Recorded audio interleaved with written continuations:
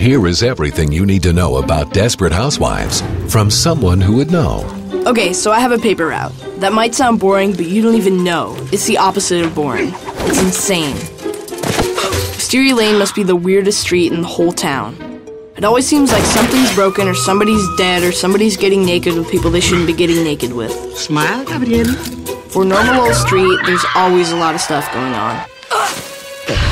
There are these 4 ladies on the block who always seem to be in the middle of everything. And break. Whenever something weird's going on, one of them always seemes to have something to do with it. Take Mrs. Solis. She's like smoking hot. She used to be a model. I guess she used to be in magazines and stuff. Yes, I'm unbelievable. Close your mouths.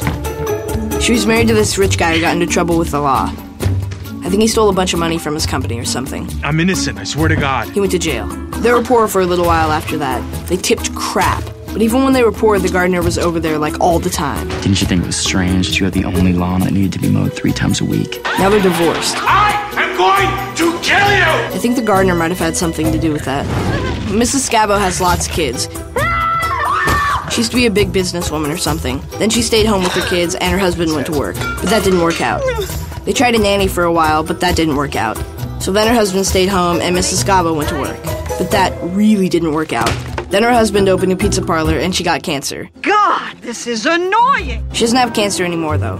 Then they hired this new chef at the restaurant, but I guess he didn't work out either. You can't work here anymore. But their pizza's still really good. There you go. So I guess that worked out okay. Mrs. Vandekamp always makes me cinnamon muffins at Christmas, which is weird, Deviled egg, puff pastry. Paprika. but kind of nice, I guess. I told you she'd have food. She has 2 kids, and I thought her daughter got pregnant. I'm pregnant. But then Mrs. Vandekamp had the babies, so I'm confused. She used to be married to Mr. Vandekamp, I like to be dominated. but he died. Something was wrong with his heart pills. Then she dated a pharmacist, Do you have an erection? and then he died. Now she's married to Mr. Hodge. Trust me, I know what I'm doing. So I guess I should call her Mrs. Hodge now. I think someone could use a cocoa. I hope he doesn't die too.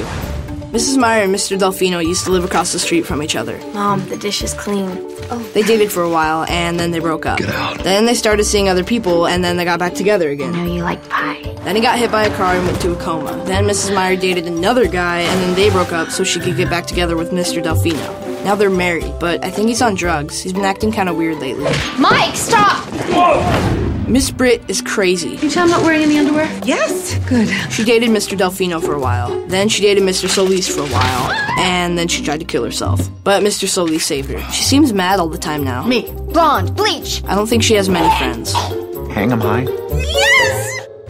Mr. and Mrs. Mayfair moved in not too long ago. Catherine. I guess they lived here when their daughter Dylan was little. But she doesn't seem to remember any of it. Okay, you've got to remember this. How can a person not remember a place where they used to live? I'm starting to think maybe you're the monster.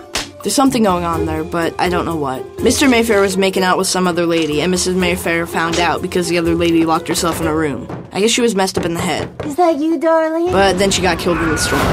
Oh yeah, the storm. Everything's always strange on Wisteria Lane, but then a big storm hit, and everything went even stranger. Mrs. Scabo's whole family almost died.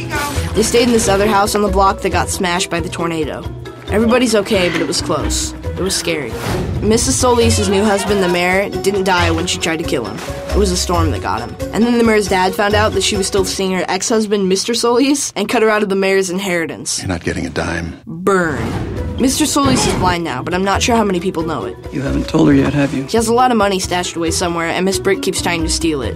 Told you she was crazy. Give me the damn folder, Edie. Well, I guess that's pretty much all you need to know about Wisteria Lane. Paper Route doesn't sound so boring anymore, does it? Oh my God. You never know what'll happen next. Start at the beginning with seasons 1, 2, and 3 now available on DVD. Start anytime with full episodes now playing at abc.com. And start fresh Sunday, April 13th when Desperate Housewives returns with all new episodes on ABC. Start here.